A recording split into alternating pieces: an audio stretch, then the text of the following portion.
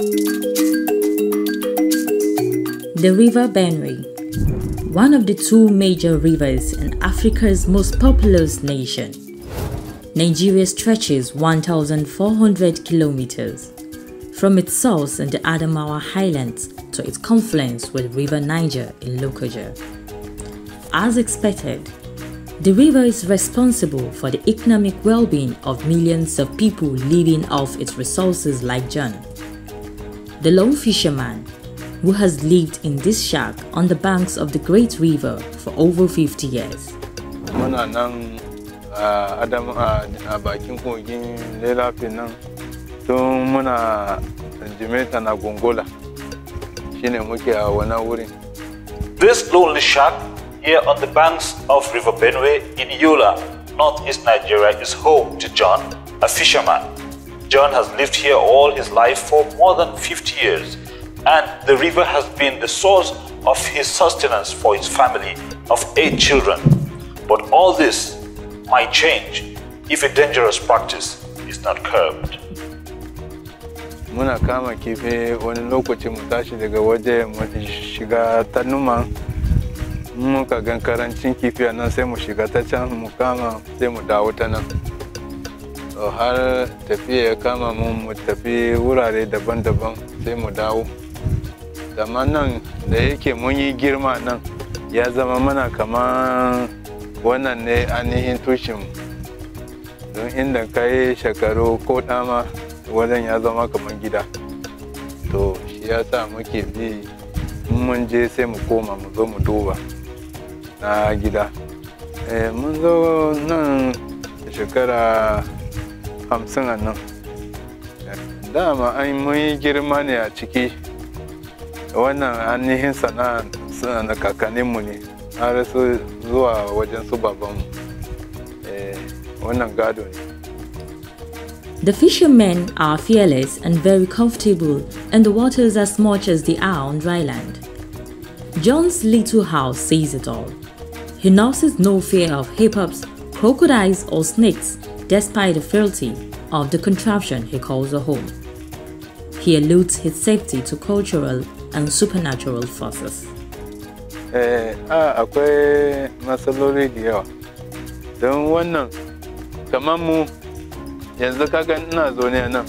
Ina a ce wani ne daga tudun ya zo nan, ba zai iya zo nan ba. Don aljanun nan in suka ga mu in muka tashi da daddare sun gane mu ne muke zuwa. Yanzu ko in baka yi ruwa ba da kyar ma kai da wuya ya ce ka bata in ba wani matsala ne daga wani wuri ba ko ko Allah ya ce rana ya kare ba sai ka ga ka fita. At dusk, just before the fishermen appear on the horizon on their homeward journey, the women take their place armed with bows and baskets to collect the fish from the boats. It seems an unwritten rule that women are the only middlemen or perhaps middlewomen allowed in this business. But the bargaining process is as unique as the skills required to catch the fish.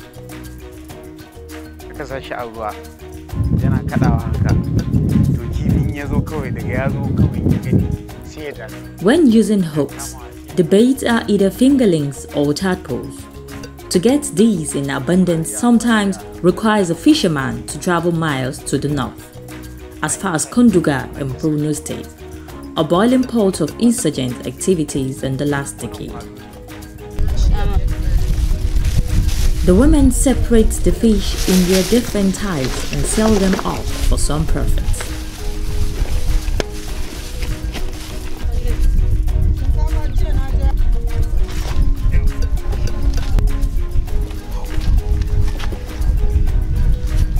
Rejoice and Naomi have been doing this business since they were young girls, and it has been their main source of livelihood.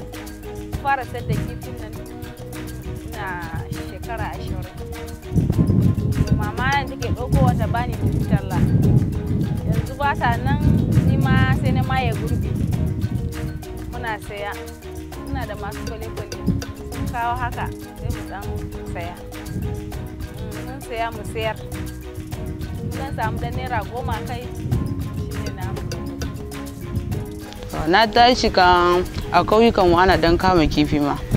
Ina dan business din ma irin kamar dan ce tunda ba saba yi sosai ba. Da muna dawo nan Jimet a Yola. Na zo ina kasancewa ina zuwa bakin kogi na. To a hakan din ma ina zuwa idanu ina buduwa ina da shekara 15 sai da kifi. Karshen ma ni ne aka bani ita Lede mai jirgi yana shiga hannuna duka. Ina ciniki duka jirgi in ba mama ta su je su sayar da shi. Inda kasuwan yake tafiya kenan mini. What rules this business is absolute trust. The women do not need to pay for the fish before they sell them off. It's business that requires no capital on the woman's part. Idan kasuwa yayi kyau, mun sai da yawa. Muna iya dan samu, muna sai da yawa haka. Wani lokaci muna cika kwandon in daro ne, 8,000. Mun sai 8,000 in masu sai sun zo wurin mu suna da doka 10,000. Babu kwata-kwata dan kadan mun samu muna iya tire ba dan 500, 300. A wancan lokacin ko da lokacin kifin da lokacinsa idan akwai lokacin farfasa ma shi ma to kowane lokaci da lokacin kifinsa da yake fita. Eto yanzu kamar lokacin mu a nan Boronji wannan lokacin ruwa yana zuwa kifin ba a samun su sosai sai masu raga-raga. In ruwa ya zo ya fara komawa akwai wani abu na ake kiran shi akoji to a wurin ke kama su gamre da su wayan su manyan kifaye. Wata rana kuma bai yiwu ba in kifi ya rage in bai bace ba za mu je mu nada mu sa a banda. With the day's business over, John returns to his hut and prepares his dinner.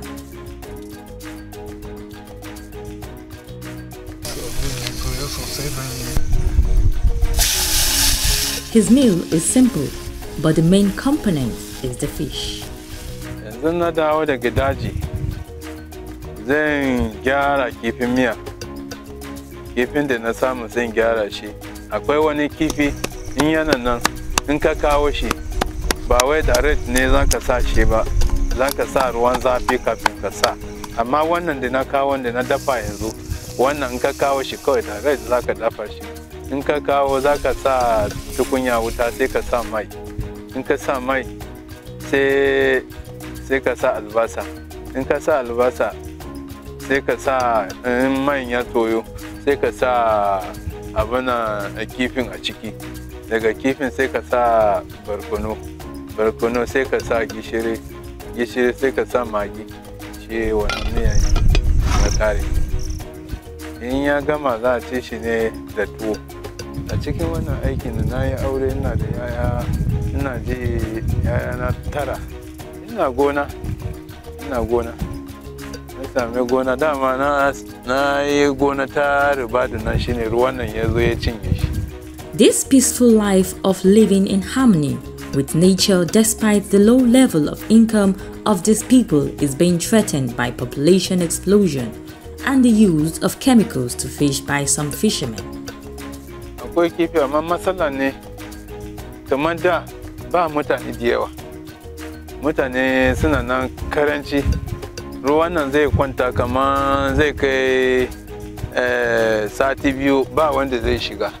Amma yanzu ka duba tun da wurare nan ba gidaje. Amma yanzu gidaje gaba kida sun riga sun kewaye. Kamar inda mutane suke karuwa haka kifi ma suke haifa. To in wanda ya ce ba kifi, akwai kifi amma akwai matsala da yake sami kifi yanzu da ake ce akwai karanci don wayansu amfanin da ake yi na kifi yanzu wayansu sun sai su ɗauke abunan kamar irin su gamale su je su wasa ruwa su je su kashe da kwai. Wayansu kuma su sa irin ragan da bai kamata sa ba sai a je sa a dibo yan kifin. Mukan haya haka kamar mu masu sayan nan in sun kashe haka kan gobe na za mu samu tuwo. Babu ai ya kamata bara mu so haka ba.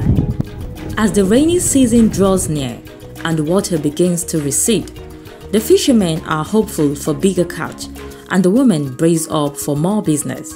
But behind their hopes lies the fear that could threaten their collective livelihoods and possibly cut short the odds of existence of the lone fisherman on the banks of the Benue.